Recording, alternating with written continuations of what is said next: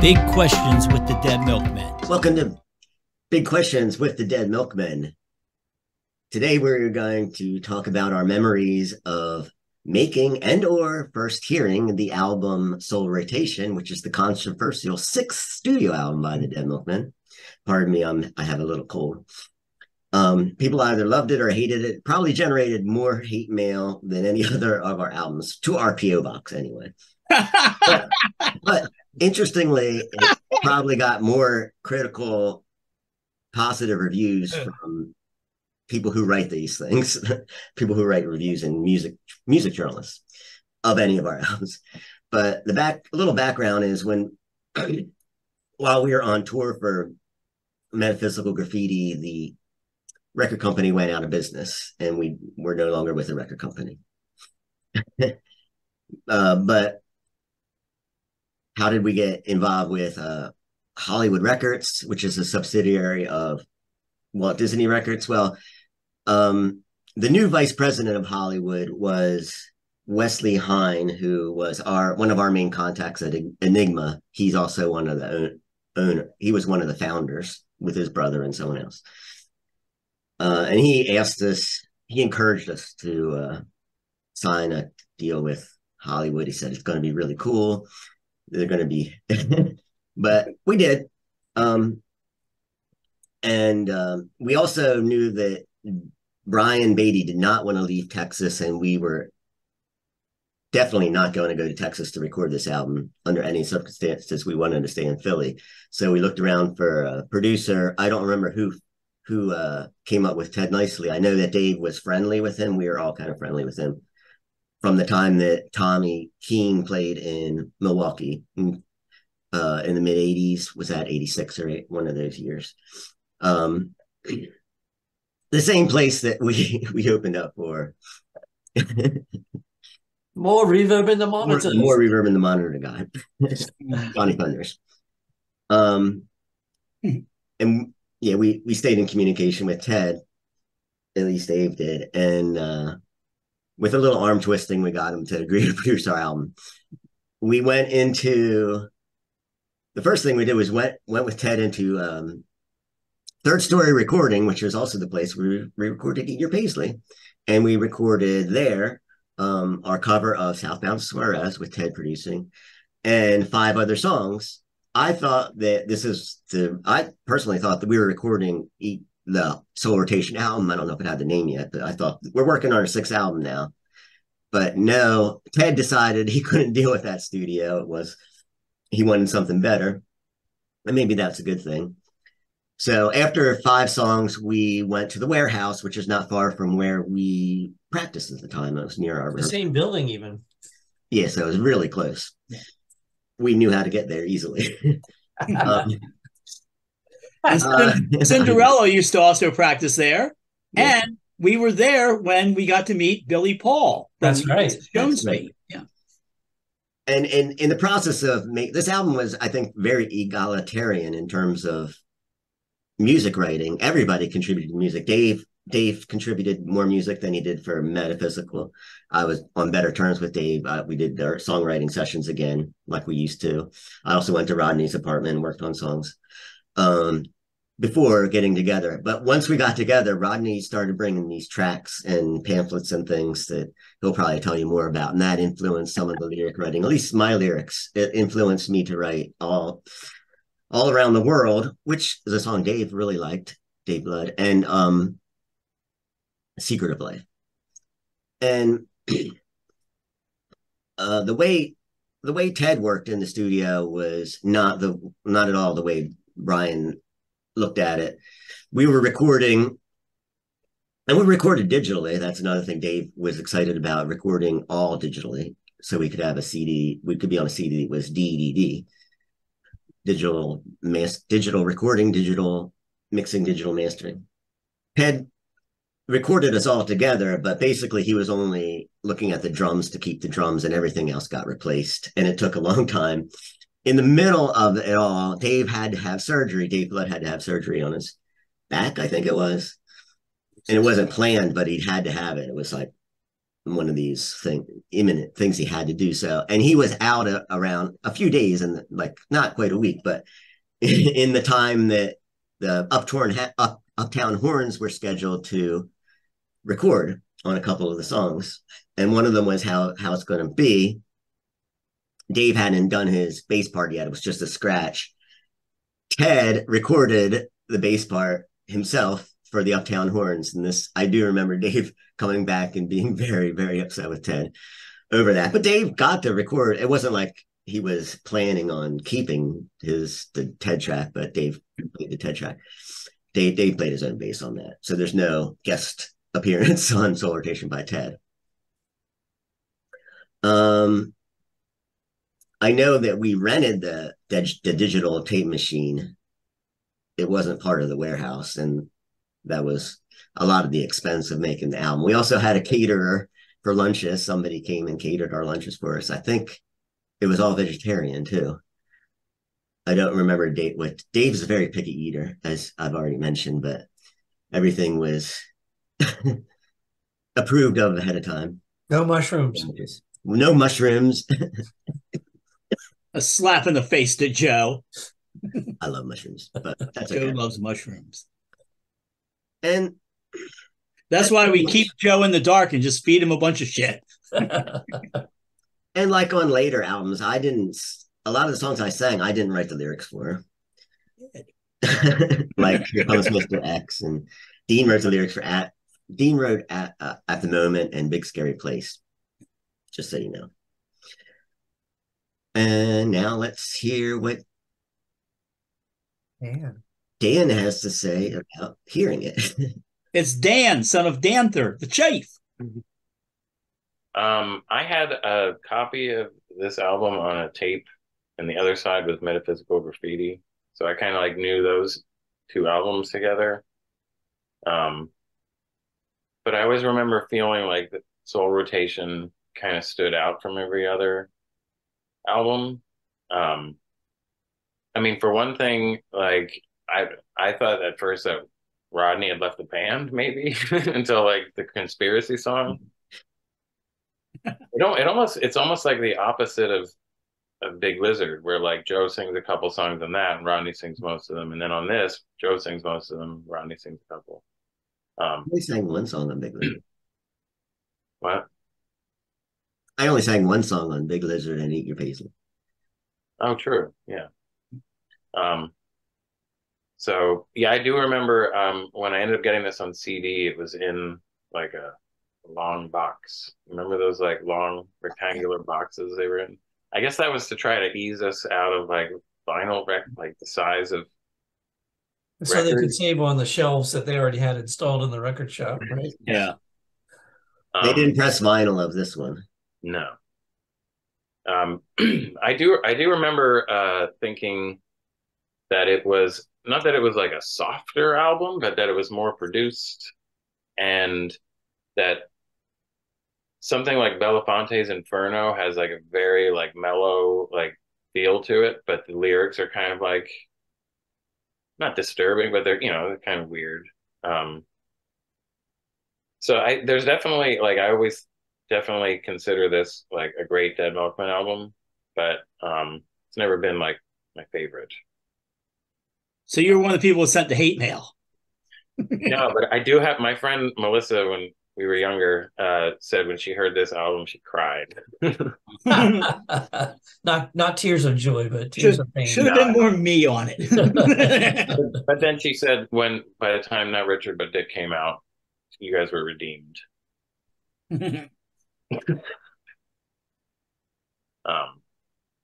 So yeah, there's some good, like it definitely it's like a major label.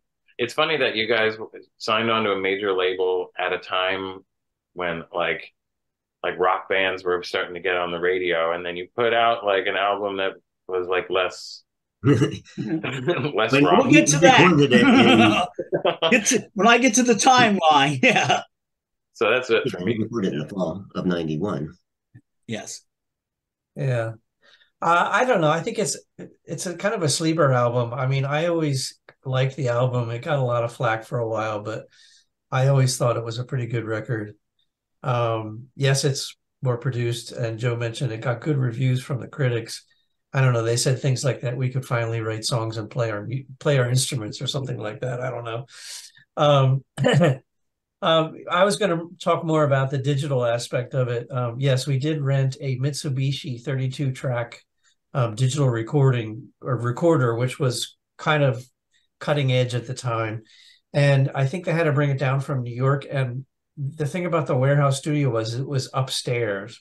And so they had to get like 4 guys carrying this humongous recording machines. Well, I have some pictures which will flash up here, up this flight of stairs, and it was not pleasant. They finally got up there, and then they got it all hooked up, and then we had to learn how to use it. And in fact, I have the master tapes from that album, and here's tape number 1, and you can see the songs on it right here. Belafonte's Inferno is the first song. Here Comes Mr. X is on there. Yeah. This is a 1-inch digital tape that went on that machine. And has a giant floppy disk on the inside cover. Mm-hmm. And then also I discovered, I just opened it up today. I haven't opened it up. I haven't seen this in a while. I just got the master tapes from a lot of our records. It has like song notes.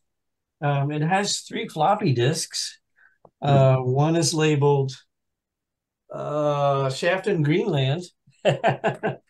One just says Dead Milkmen on it. One says System Folder Studio 3DA. And then it has some track sheets.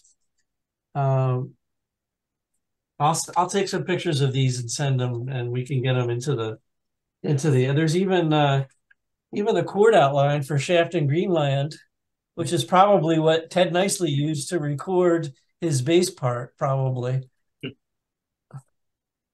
So anyway, and then there's some like counter numbers, like where the songs start and end.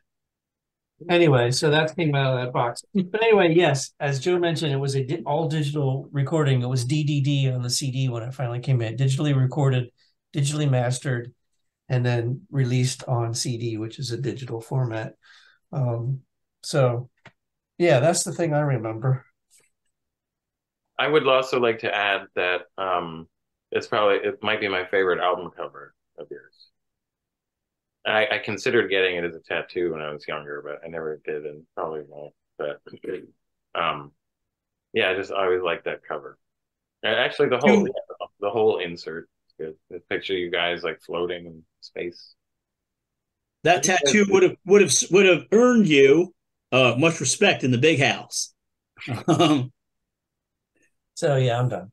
Okay, I got a ton of notes here. This one might run a little bit long. By the way, Dan, about the cover and the poster that came with it, if you watch season 1 of what do we call that? Of Castle Rock, which was based on the Stephen King thing. One of the ways they let you know, there's a little Easter egg in there. There's a Dead Milkmen Soul Rotation poster on the wall, and the show takes place in 1991. That was a little nod of saying something might not be what you think. So I thought that was clever, and I was glad to be part of that. Let's start here. First of all, notes. You talked about Southbound, either Soiree or Suarez. I can never remember. Suarez, I think. I don't know. That is the longest I ever went without sleep working on that. Matt Dubin, my buddy, and I went without sleep for maybe 4 days working on that album. And then that's the famous one where I went home and I have my studio set up like next to my bed, all my keyboards and everything. And I popped down in the bed and I was like, am I asleep or awake? I'm not quite sure. And I thought, well, because I've been up playing music, like working on stuff. And I thought, well, if I look in the bed and I'm in the bed, clearly I'm dreaming this. So I looked in the bed and I wasn't in the bed. And then so I dropped down into the bed. And as soon as I hit the bed, I sat up and I realized I'd actually been sleepwalking. So that's my memory of that. Also, Ted Nicely, big Mystery Science Theater 3000 fan. This was pre-internet, sort of. We had bulletin boards and things like that. But we had tapes VHS tapes of Mystery Science Theater, and we showed them to Ted, and Ted would lie on the sofa watching them in the studio and just laugh his ass off and make us show the stuff over and over again because he would laugh through it. So that was kind of a nice bonding experience. Where you're like, Ted, you got to record us at some point, buddy. There's no need. When you're in the studio, you can get around to recording, but you need to set the atmosphere. The atmosphere has to be right. And speaking of Ted, the engineer on the album was Eli Janney. Yes. Is currently, I think, the band leader on Late Night with Seth Meyers. Yeah. And also he's a member of the great band Girls Against Boys. Great band, Girls Against Boys, yeah. So the going back, okay, so my notes. So I always say this is the sort of album that people who write for the AV Club, the Onion AV Club, this is the sort of album they would like. It's like, it's not nearly as aggressive or angry as the previous material. Mumsy can listen to it at the yachting club. So yeah, it's a friend of mine also said the same thing about it. It's like, I was thinking that. So I'm going to give you a little timeline here, folks, to kind of explain the album. So in 1988, a book comes out called High Weirdness by Mail. And I actually have a signed copy, signed by Reverend Stang of the Church of the Subgenius. Some of you are probably freaking out a little bit right now. Over here, by the way, if we go to, which page is it? If we go to, looks like page 58. Oh, page 50. You can see the Unarius Church. And this is sort of how they came into our orbit. I had written them, and I wrote pretty much everybody in this book. Again, this is on the cusp of, when I first had it, it was pre-internet. So I used to get a lot of mail from crazy people, and this would cost me a lot of relationships. One of the people writing actually put a curse on me that my buddy Matt Dubin was standing next to me when I opened it. And there's no way you get out of a curse unless you sleep with a witch. So do that. So that was kind of, now I just want to point out something. Oh, by the way, one of the pieces of mail that came, because Dean was sitting in the studio with me when I was opening my mail and going through, because he didn't mind getting a curse. And by the way, one guy, my favorite guy, is the guy who every couple of weeks would send out a letter predicting the end of the world. And then a few weeks later, he'd have to send out a correction letter saying, I forgot to carry the 2. So this is what I was just getting stacks and stacks of this stuff coming to my house. And again, a lot of young ladies were not fans of it. So Dean and I are sitting there, and I've got a booklet basically someone sent me. And on the cover of it, it said, Beyond Reincarnation, Soul Rotation. And Dean started laughing his ass off and said that would be a great, great title for an album. So that's how the album got the title. And then I said, we'll call it that, but you have to let me call an album Punk's Not Dead, but Limbaugh Is. He said, yes, one day I will. Where am I here? Now, here's a problem. The album is all about conspiracy theorists. At one point, we thought that was funny. We did not realize that people like us engaging and having a good laugh at these folks, like a good humored laugh, was going to lead to our current erosion of freedoms. We did not realize the crazies who were around the corner. If we had, maybe there would have been a song at the end of the album praising critical thinking. I don't know. But it's something that a lot of people have been pointing to lately, saying, hey, we all thought this stuff was funny. We even had a guy once in our comment section as a cesspool, people. But the guy was like, we were talking about the QAnon people, or they like to be called pig fuckers. Sometimes they like to be called puppy rapists. But he was saying they're funny. They're just like, the flying spaghetti monster people. And I think he said this before January 6th. So there was a time pre-Heaven's Gate, before they convinced all the people about Operation Jade Helm, all that, when this stuff was kind of fun. It's kind of lost a lot of the fun. I always say, if the guy, I don't know if folks remember Time Cube. If the Time Cube guy was still alive, he would be a staple of right-wing podcasts. And again, another great commenter, the guy said, I don't care how long, insert right-wing podcaster's name here, is proven wrong, I will still continue to listen to him because I am not sheep. That should be a song. Okay, so this was in 1988, I get this lovely book. And for a while, I am corresponding with the weirdest of the weird, including, like I say, getting stuff from the Unarius people. They're going to come up again in a little bit. So in 1991, Nirvana releases an album called Rumors. I don't know. I didn't really listen to it. But at this point in 1991, yeah, we're getting ready to make the new one. People ask me too in interviews back then, like, aren't you really excited about this Nirvana and all this grunge? I'm like, no, I don't like it. I actually preferred Achtung Baby to Nevermind. I think the Achtung Baby was the last album that all the Dead Milkmen bought before we fractured. But the thing was that they were like, like this is getting really big, and and if you tell me to do something, I'll go in the opposite direction. So these like record people were like, we want you to make something. We were kind of hoping we were going to make something in the Nirvana vein.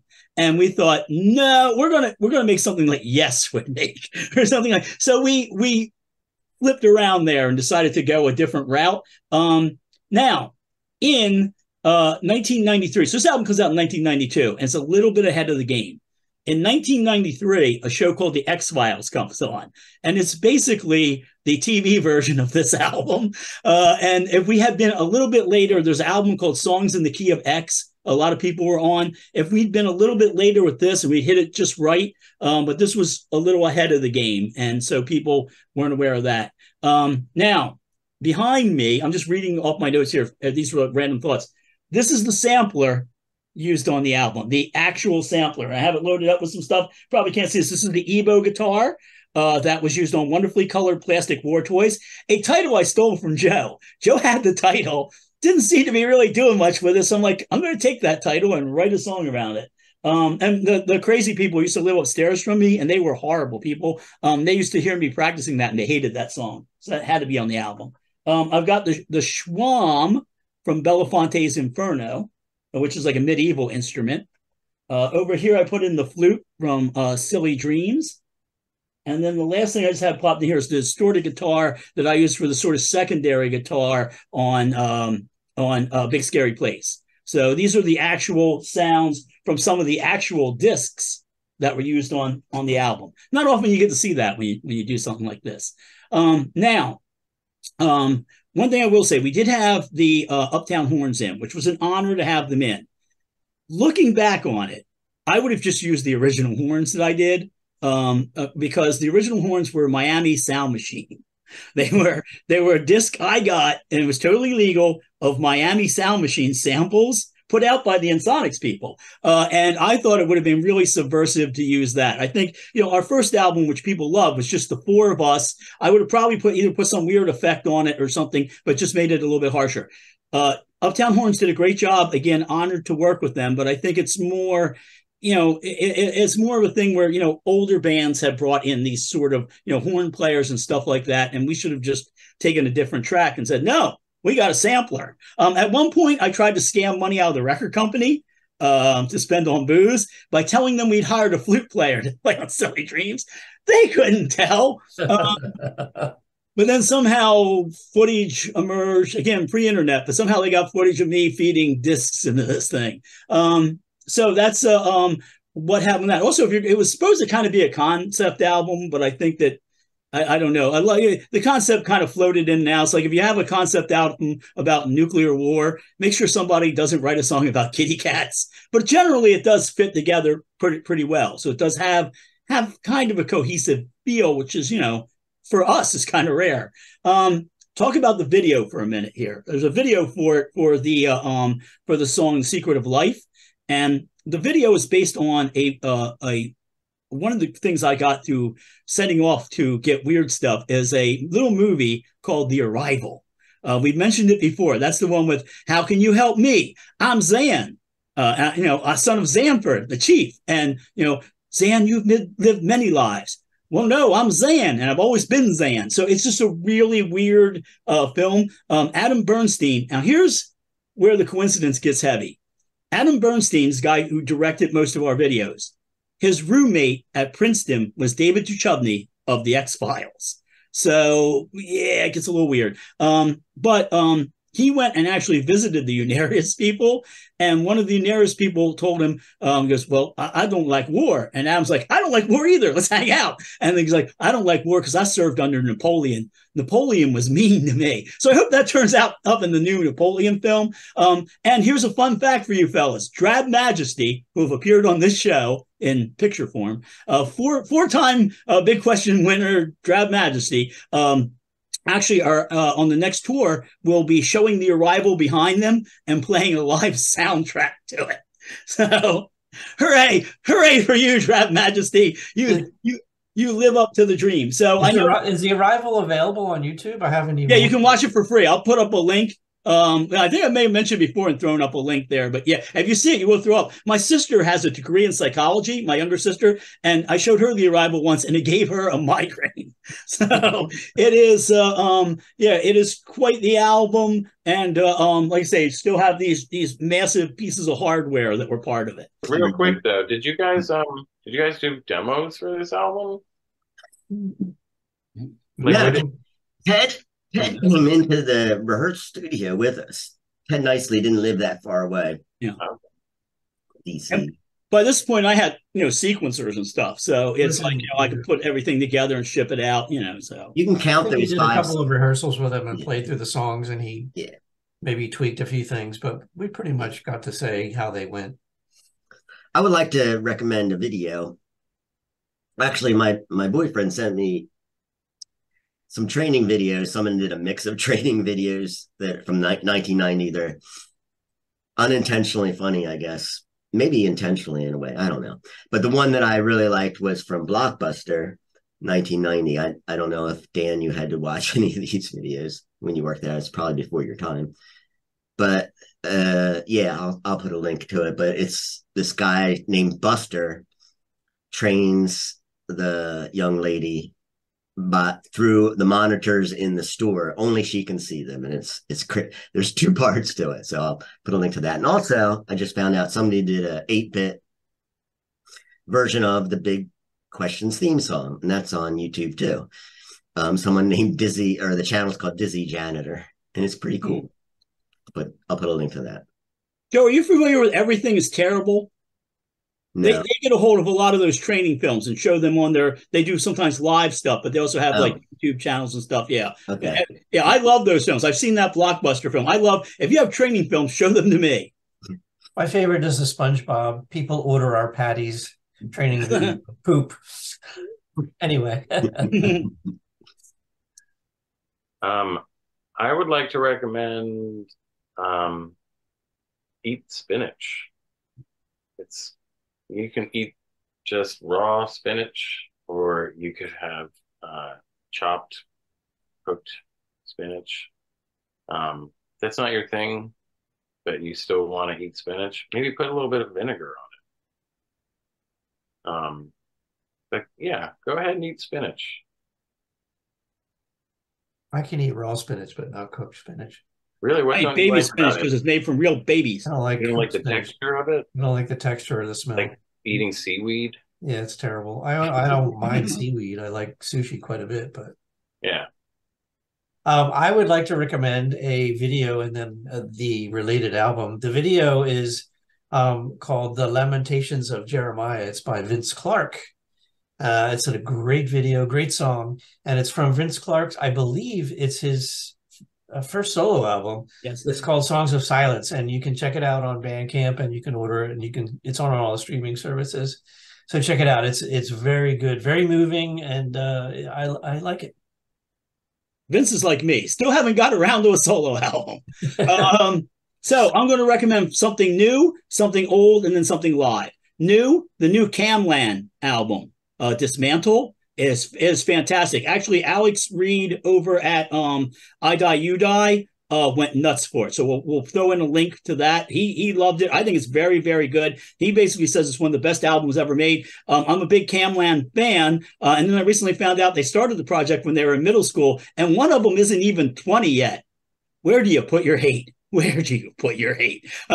So they're from Indonesia, really good band, and that's the band I mentioned last week when I kind of said that if you're listening to A Place to Bury Strangers or to Emily Robb, you don't get to stand up on a high hill and go, oh, shame on you for doing this. No, but if you listen to this album, it'll give you the right to criticize things. That's where I get my right to criticize things.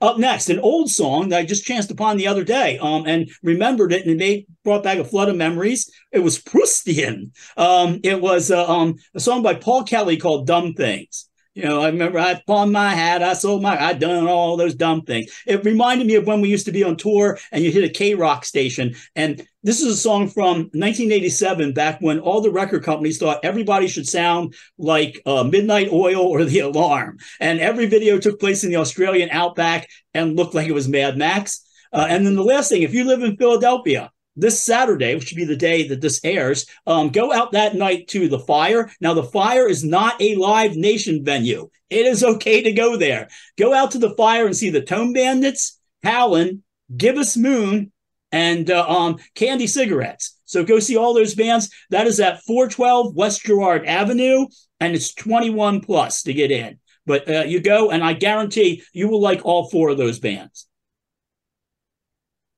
I have one more thing. Christmas came early. Henry Kissinger died. Oh, really? Oh, I always think of the thing of death, death with the claw machine. And he's like, Rosalind Carter, why can't it be Kissinger?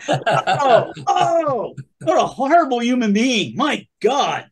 The only difference between Charles Manson and Henry Kissinger is Charles Manson had an alibi for the My Lai massacre. Or Henry Kissinger had an alibi. Sorry. Anyway, I thought I'd share that with you. I just found that out about half an hour ago. Whoa. I got some partying to do. I tell them I'm coming in late tomorrow. All right. Not every death diminishes us, folks. Doesn't. All right. Thanks, everyone. Bye. Thank you. Oh, shit. I forgot. RIP is sad. RIP Jordy Walker. Yeah. So, bye.